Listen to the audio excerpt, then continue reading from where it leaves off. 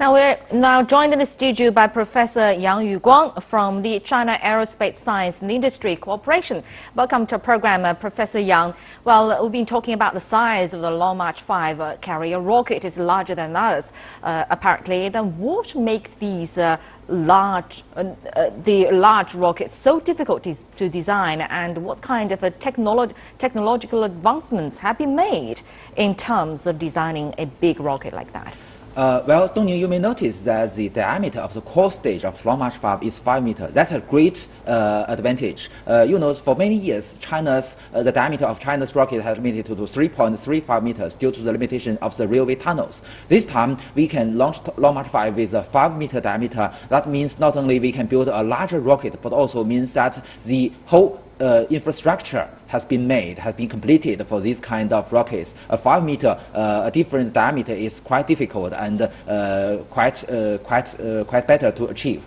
And second, that in last year and this year we've already launched the Long March 6 and the Long March 7, which already tested the 120-ton level rocket engines. This time we will also use this engine, but for this time the Long March 5 will use the first 50-ton level liquid hydrogen and the liquid oxygen engines, which has very high performance in the future. And also for its second stage, we will have the highest specific impulse, which is the most critical figure for rocket engine, the most highest performance in China's rocket engines, the 9-ton level rocket engine in its second stage. So what's the purpose of designing and making a rocket bigger than others, and what role does this Long March 5 carrier rocket play in the overall Chinese space program?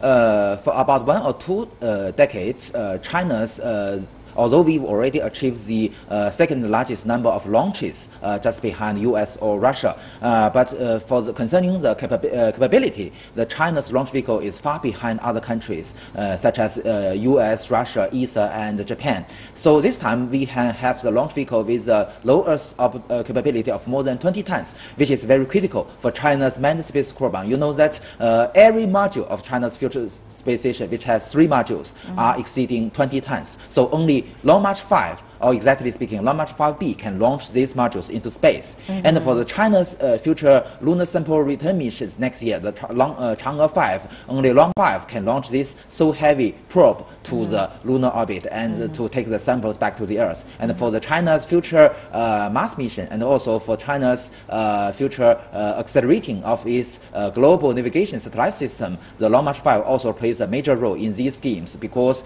in every launch, Long March 5 can launch 4 navigation satellites into space.